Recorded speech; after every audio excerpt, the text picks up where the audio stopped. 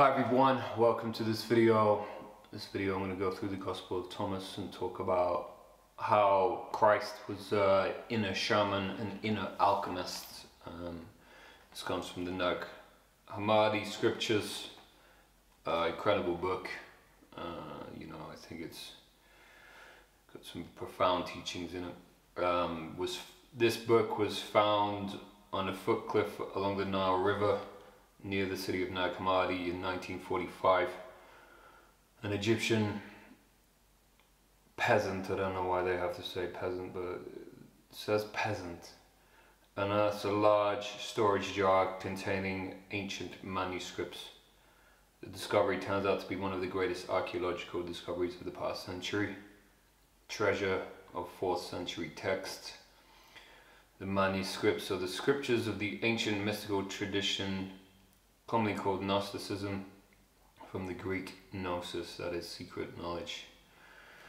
I see a lot of things online about going, oh, the Gnostics won't think this, and the Gnostics... Please do not even try and label me a Gnostic or label me anything.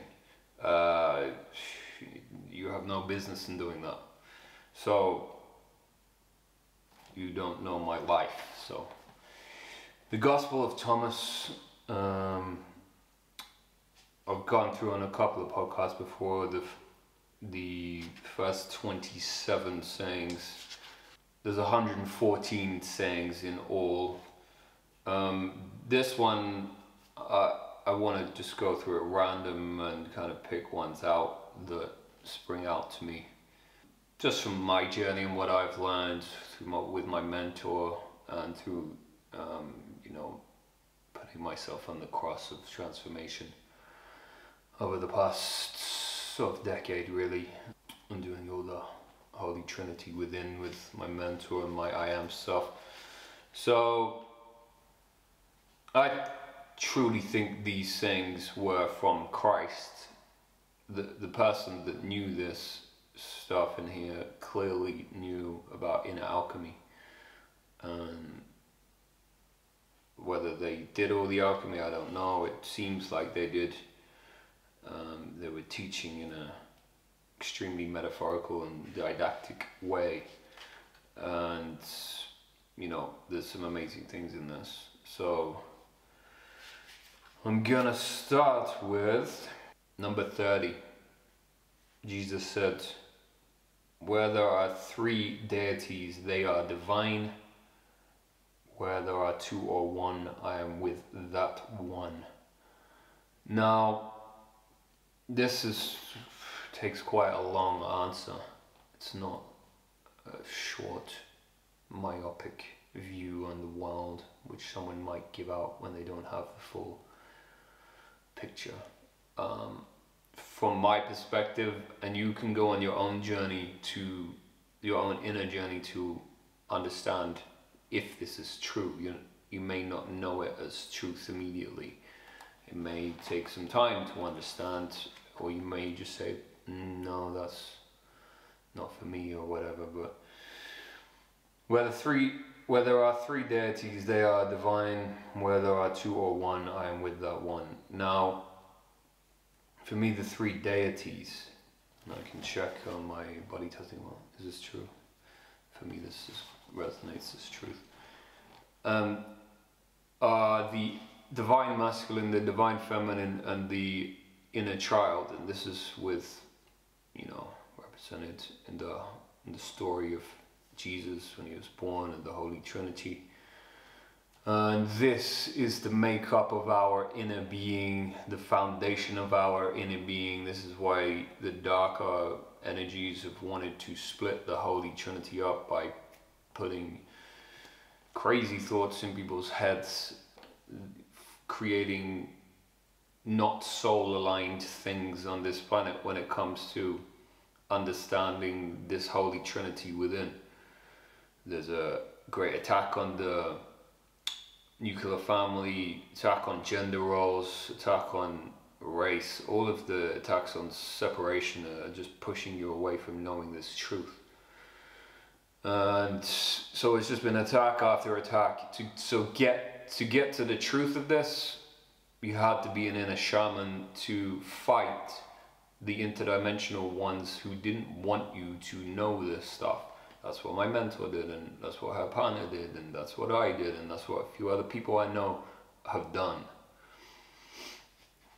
So the three deities, it's pretty hard to know them through modern culture. There's not, unless you go through my book or meet my mentor or find some teacher who knows. I don't know, there might be teachers in other languages other than English, but I don't know many teaching it in English. You have to know the divine masculine, divine feminine, and the inner child, and how to raise them up in an inner family on an alchemical level, to raise them to be the highest versions of themselves. And that takes years of work from my experience. It's about knowing oneself fully and entirely, knowing that you have the feminine within you, even if you're a man, that you have the masculine within you, even if you're a woman, and how to wake up the masculine first. Doesn't matter what gender you are, you have to wake up the masculine inside us first, inside you, to raise up your inner feminine, and then hold your inner child at a high level of alchemy, a high level of inner maturity. This really takes work, and it's not easy. It's not for snowflakes, as I said on the other video, and what I said may not make no sense to you, but if you believe that you have an inner masculine and he represents integrity and unconditional love on the highest levels, in the divine feminine that embodies nurturing love and innocence on the highest levels, and that you have an inner child that is playful, loving and free, or has the potential to be. When I started the journey, my inner child was like a baby. I was crying because, you know, my partner at the time, there was big arguments and it was a mess. And I was a mess. And then I reached out for help to the universe, and the universe gave me a mentor. And then she rose up my inner child, and then I started getting attacked by beings every time I would do this work with her. And I was like, what is going on? Because I did ayahuasca just before that, and after doing ayahuasca in Costa Rica in 2015, then 2 weeks later I didn't have any energy in my body and I didn't know what was going on. I was like walking around like a zombie. No food, no sleep would do anything for me, and it was kind of a mess. And the woman at the hotel I was with, she owned it. It was a small hotel, and she was speaking to everyone. She was worried about me. So she picked up the phone to this mentor of hers at the time and said, yeah, I've got this guy Steve here, he's an English guy who's just done ayahuasca and he's got like no energy and he's like a zombie, can you help him? And she was on the other side of the call and said, sure, but yeah, I can feel he's got these beings in the other dimension siphoning off his energy. And then she was like, okay, I'll tell him, how much will it be? Just say it'll be a donation, and then yeah, we'll see if we can delete these contracts with the beings in the other dimensions, and I think I can get his energy back. Okay, I'll let him know and see what he says. Thanks so much. So she comes to me, I'm in my hotel room, and I'm like, she said what?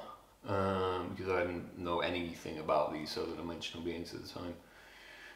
And I was like, okay, I'll pay $50 if she can get rid of this stuff. And then we got on Skype. She helped me cut the contracts with these beings in other dimensions, and then half an hour after the call I had my energy back. So that was weird.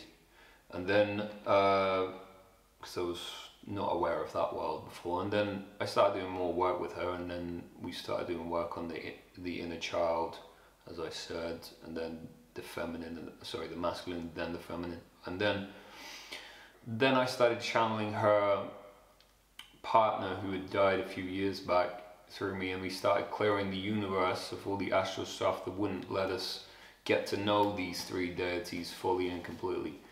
This was 2015, 2016. So at that time I was just like a normal dude, and I was like, okay, I'll just do this, whatever. It just feels like I'll do it, whatever.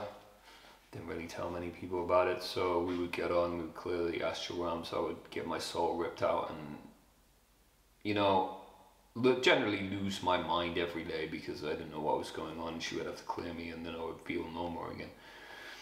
And then we started clearing stuff behind the Big Bang, and then did some work in Joshua Tree in California, and cleared beings that were stopping the ascension, and blah blah blah blah blah. I've got hundreds of pages of notes that stuff we cleared just to get to know these three deities. So yeah, it's been quite the trip. And none of this was on any psychedelics. This was just opening up our chakra systems high and deep. And the feminine chakra system goes into the earth when you open that up, so you can reach more dimensions. And when you reach more dimensions, you feel all the shit in the astral realms, and they just attack you because they don't really like that very much. This is why supposedly all those Satanist people that are doing these rituals, they get all the energy to run the dark world from that astral realm. But that astral realm is clearer now because those motherfuckers haven't got any energy to latch onto. That's why there's a great awakening right now, if you didn't realize.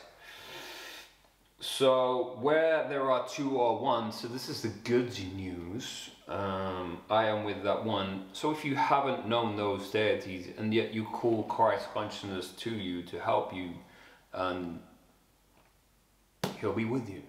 That's great news. How beautiful that is. And that's why they say Christ saves. So that kind of answers that question. The next one, 54. Jesus said, "Blessed are the poor, for yours is heaven's kingdom." Well, I would say financially could be poor as right now because I haven't really worked on my business over the last year. I've just been fighting fascism constantly, and I've like the most debt I've ever been in my life. And the poor ones right now are the ones being struck off the planet by this great reset, where they're gonna build back better with their oh so loving and beautiful ways, where they just don't care about the human body, and they don't care about psychology and the psychology of children, and they don't care about, I don't know, anything. So apart from virtue signaling or whatever the fuck else they want to do. So the ones who are poor right now, well, you're committing yourself to the truth, because Christ is truth and love is truth. If you're committed to falsities and out of integrity thing, you're gonna die and you're never gonna reach heaven's kingdom, because the gates are open. So that's pretty simple. 66. Jesus said, "Show me the stone the builders rejected. This is the cornerstone." From my experience, this is the I am self. The I am is throughout scripture and well known to people, but there's a kind of a lack of engagement, and thanks to my mentor, who told me probably the wisest thing on earth. She didn't say she would enlighten me with my I am self. I will enlighten myself with my I am self. And you can't have access to it. It's like this phone call. You have to pick up the phone and say, "I am that I am," calling my I am self to activate my soul.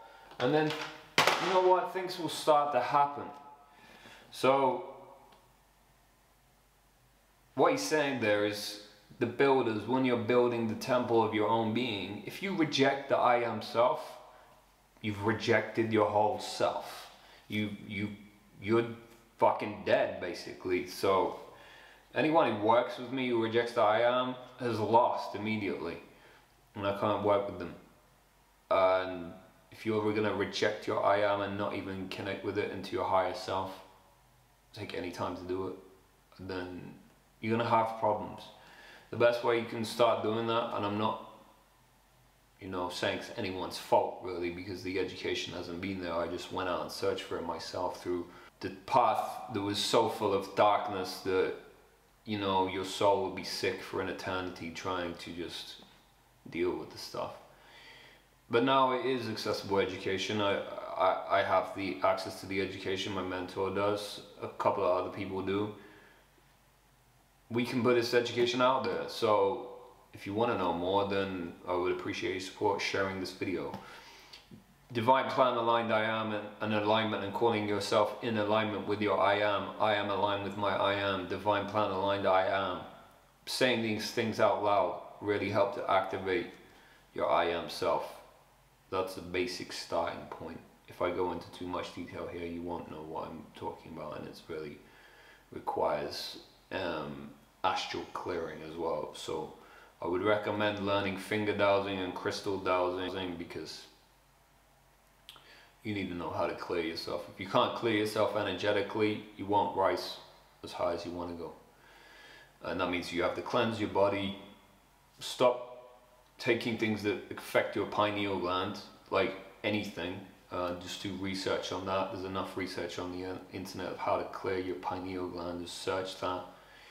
I source my own spring water, for example. I don't use fluoride toothpaste, never have for like a decade or more. You gotta take account of what your body wants nutritionally. I take, for example, hericium or lion's mane's mushroom on the daily with a smoothie and spirulina and chlorella, and a whole range of foods that help my body be as nutritionally optimal as possible. You know, things like reishi mushroom also is great for immunity. Cordyceps I like as well. There's a whole range of mushrooms out there that are built for our own good. I recommend going through Paul Stamets documentary. There's so much stuff out there on the internet these days that you can't really go wrong. So yeah, I've gone through 3 things there. I realized that I'm quite aggressive and annoyed in my delivery. I'm still perfecting myself. I'm only 37. I started this journey a decade ago. I'm still refining myself. I'm not a speaker like Jordan Peterson, who I really respect, and hope to speak to him someday. But yeah, I'm learning my voice. I am pretty aggressive as a person, as a soul, to set fires everywhere on truth, because the reason why I have this fiery energy is because we've been burned by the false reality that's been imposed on this earth for eons, and there's been lights getting through all the time. You know, I grew up watching The Lion and the Witch and the Wardrobe by C.S. Lewis. He was a light. Carl Jung, Socrates, you know, Solzhenitsyn, Christ. We are all lights here, so everyone has an opportunity. My mentor was the wisest woman on earth. I mean, my partner's the brightest light on earth, in my opinion. And, you know, there's lights everywhere. I believe there's a light in everyone. Just somebody's turning up a bit, so I have to fire up people. I've cut so many people off, friends, family, this last year, because they have not done anything in terms of undoing the lie that I can see. And they were enforcing the lie, the great lie. And so I'm fired up. I'm still going to be fired up for the next years until this is all burnt down and all the lies have gone from this planet and every truth is revealed, as Christ said in the Bible. So I hope you've enjoyed the video. Perhaps tell Jordan Peterson to speak to me, because I'd love to speak to him about the Gospel of Thomas, the Bible. I haven't studied the Bible fully, but I get a grasp on it every time I go back to it. And then many other things, to reality of consciousness and the intersection of consciousness and reality. I've got some ideas on that, which I'm going to do another video soon on. So yeah, thanks for watching. If you want my book, you can get it at heartinitiation.com. It's called My Ecstatic Rebirth, the 10 Keys to Unleash Your Power, Purpose and Pleasure. And it's 3 hours audio book and it's free, so at the moment it's still free. Heartinitiation.com. I would appreciate you being there. Thanks so much.